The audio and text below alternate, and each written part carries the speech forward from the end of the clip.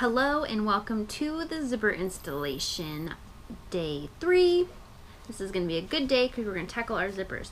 So if you are doing the online version, you should have your jacket and your waistband sewn on in half already all done. And then if you're doing the lined version, your waistband should be open.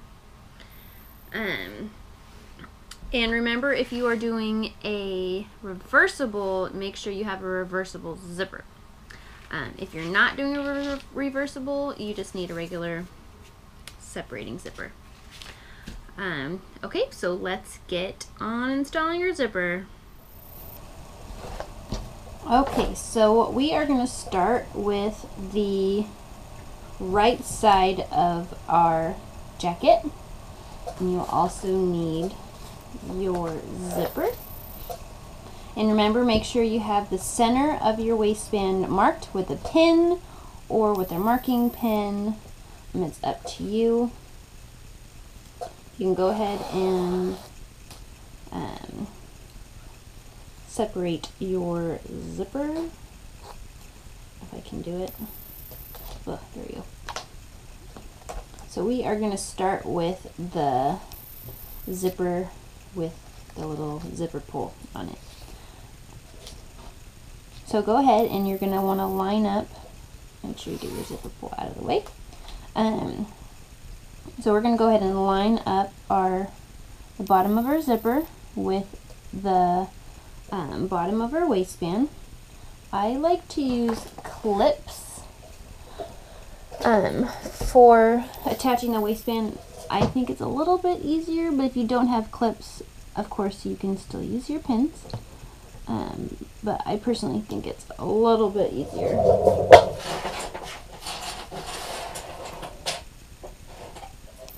My pins are scattered all throughout my sewing room, so this is just what I got to work with. So make sure your waistband seam is pointing up. And then just go ahead and pin or clip your zipper. That way your tape lines up to the edge of your jacket.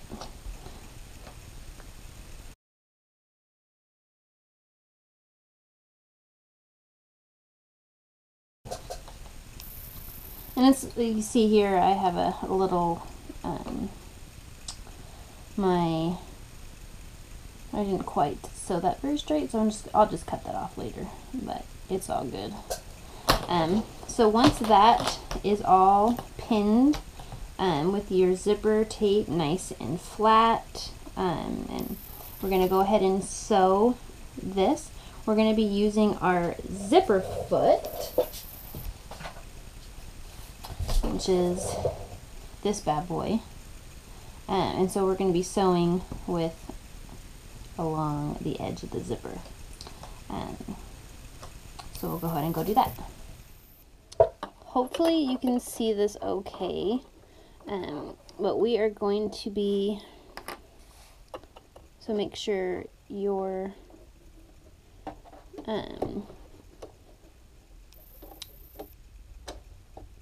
ahead and remove this pin out of the way. Well, you want to make sure your zipper tape is lined up to your fabric, and then we're just going to sew with butting you want to butt up your zipper foot to your zipper teeth. Sorry, I don't have more than 2 hands, so you will just have to deal with this. Hopefully you can see it okay.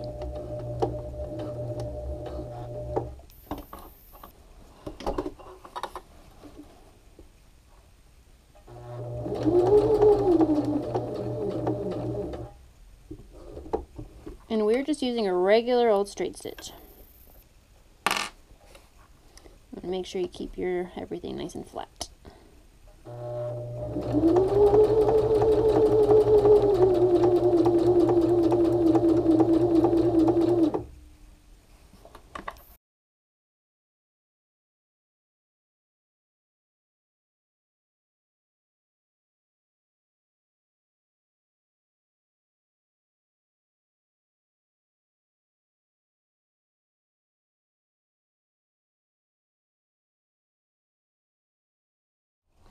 Now we officially have just installed the first half of our zipper. Doesn't that look great? It should be nice, beautiful. Don't worry, we'll top stitch this down later. And so now you want to go ahead and attach your zipper.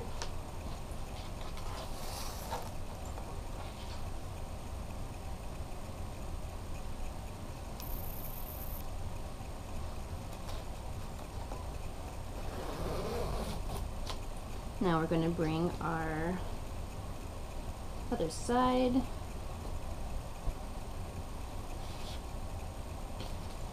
And now we're going to pin or clip our jacket to the other side. But I'm going to flip it this way, just because I think it's a little bit easier to have the fabric on the bottom and the zipper on the top. So now you want to make sure we are lining up, keeping your waistband seam pointed up.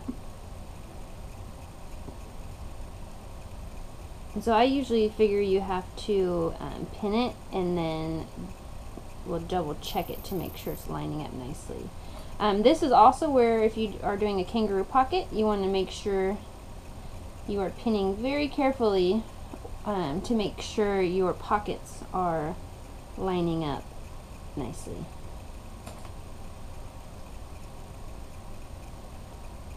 So I like to mark up, match up those spots, and then come up here to the top and match up the top of my jacket.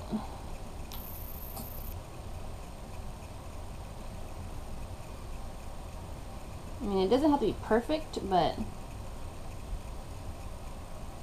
see. And then I can either move it slightly down or slightly up if I need to, but that looks pretty good, so I'm going to leave it there. And then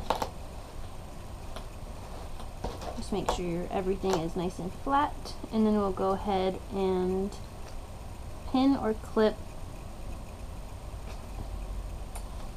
our zipper to the rest of our jacket.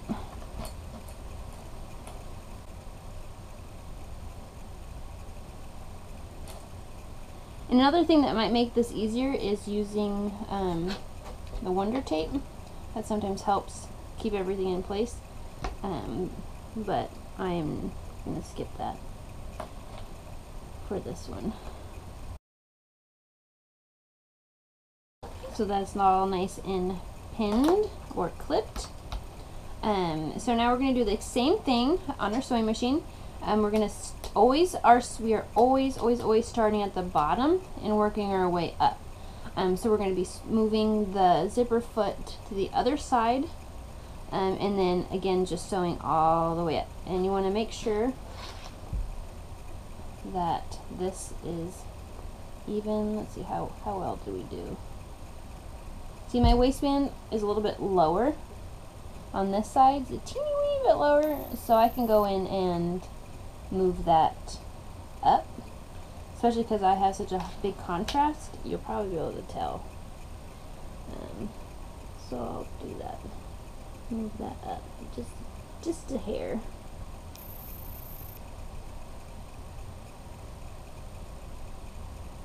It also helps to use the Wonder Tape for those spots to make sure it doesn't move when you're sewing. I think that looks pretty good. So we'll just leave that like that, and then we'll go back to the sewing machine and go ahead and sew this on.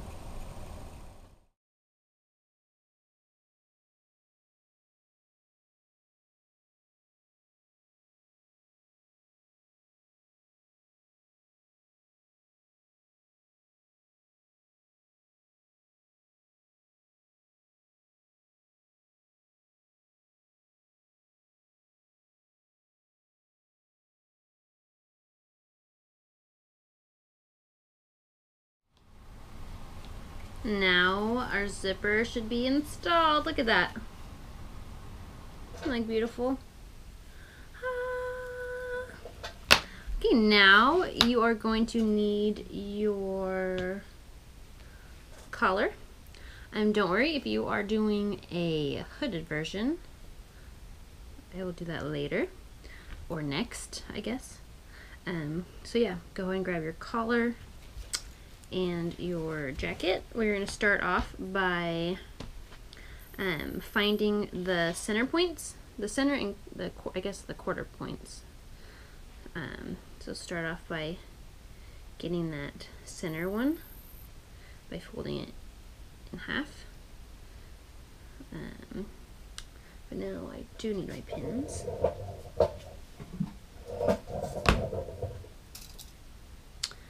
So my fabric here is a little on the, it's a little floppy, so if I wanted to, I could put a piece of interfacing on the wrong side of half of my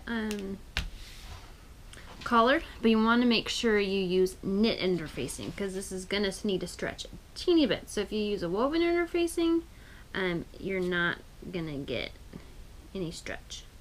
So definitely keep that in mind. But I'm not going to do that.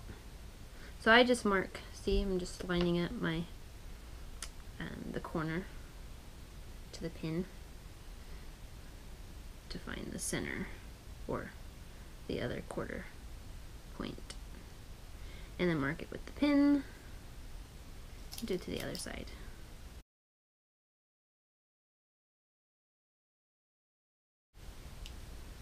Ta-da! Now we're going to do the same thing to our jacket. Go ahead and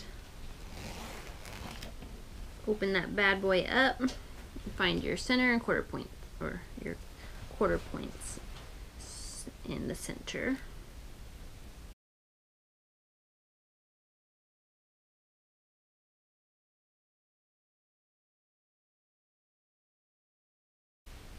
Ta-da! Okay, so since I have a metal zipper, I need to remove some teeth. Which means I need to find my fancy tools to do that. I'll be right back. Okay, I think this is gonna work. I'm pretty sure I've used this before. I hate removing metal zipper teeth, but gotta do what you gotta do. So, make sure your zipper pull stays down, because once we cut this off, you could lose your zipper pull, and that would be bad. So start off, we're just gonna go ahead and snip this off.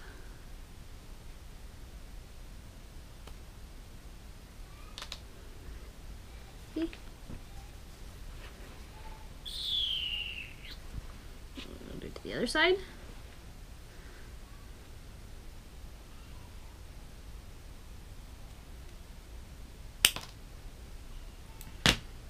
And then you're gonna we're gonna be cutting off, removing zipper teeth 3 inches down from the neckline, or 3/8 of an inch from the neckline.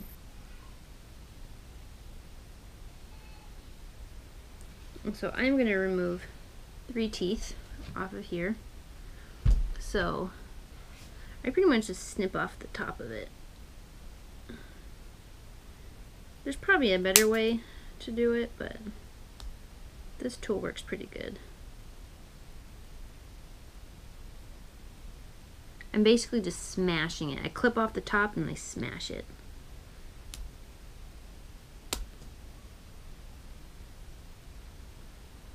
Safety goggles may be required.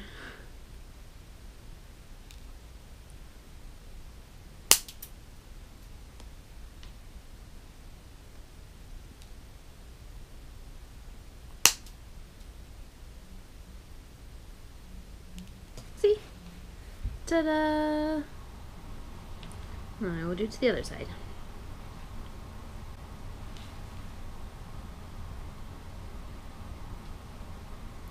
This side I might need to remove 4, but I'll start with just 3. So with this little tool, I snip off the top.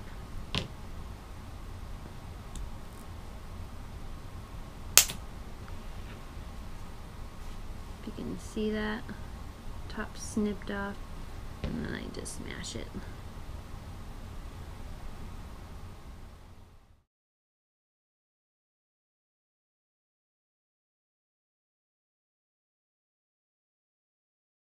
I think that's pretty good.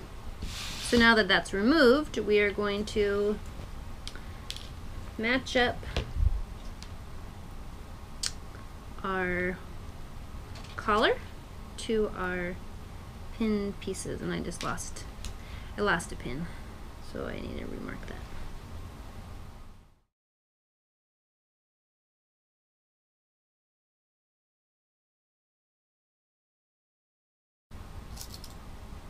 I'm just gonna put a pin here to hold it down. Okay, well, let me change my camera. Okay, so now we are gonna match up the end of our collar to our seam line. However, you do not want to, see your zipper tape here? We do not want this attached at all to our collar. So we're going to be pinning it to the end, but keeping our zipper tape out of the way. So just go ahead and pin that on there. I'm going to do the same thing on the other side.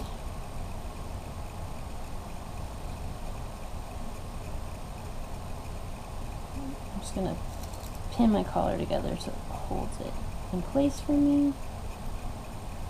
And again, I like to fold my zipper tape in half, and we're going to mark right up, go right up against it.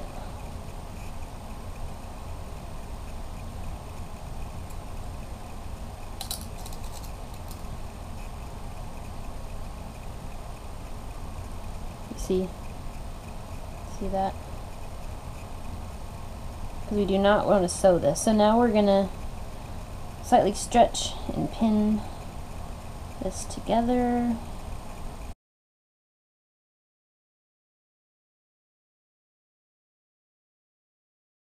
Okay, so when we sew this, you're probably not going to necessarily be able to get all the way to the end here, but that's okay, because we're just going to baste it right now, just to hold it in place. So it's okay if you don't get it all the way to the end. Just make sure you do not sew your zipper tape. You don't want to do it like this, because it'll, if you see that, you don't want to sew it like that. It'll get all wonky. So you want to make sure your zipper tape is folded in half. That way you can just sew your neckband or your collar just to your jacket, not to your zipper tape. So we'll go ahead and use a 1/4 inch seam allowance, and we're going to just baste that on there. So that's just a long straight stitch. I'm just along the edge of here. And so we'll go ahead and do that, and then we'll come back. Isn't that nice? Color nice and basted on there. Looks like you have a jacket, basically. Pretty nice.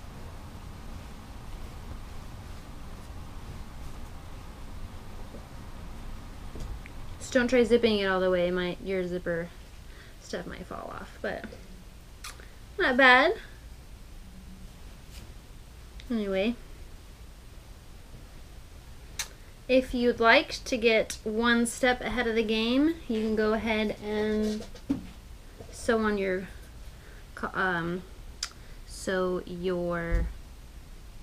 cuffs on. Fold in half, right sides together, flip them inside out, or right side together, and sew them on. Pretty self-explanatory. If you need any help, let me know. But go ahead, if you want, go ahead and attach your cuffs on, and then you're done. That's it. That's all we're doing today. Easy peasy. Woo! Then we'll do the rest tomorrow. However, if you are doing a hood, stay tuned. The next video I will be going over, this is my unlined version. It's pretty much exactly the same of how we attach the zipper, but instead of our waistband being open, our waistband is already finished. But in that video I will be attaching the hood on. The hood is pretty much done exactly the same way, except it is a hood instead of a collar. But yeah, if you have any questions, let me know. If you're doing the unlined version, stay tuned. If you're doing the line version, you're done. Congratulations. Come back tomorrow. and we'll go from there. I hope you have a great day.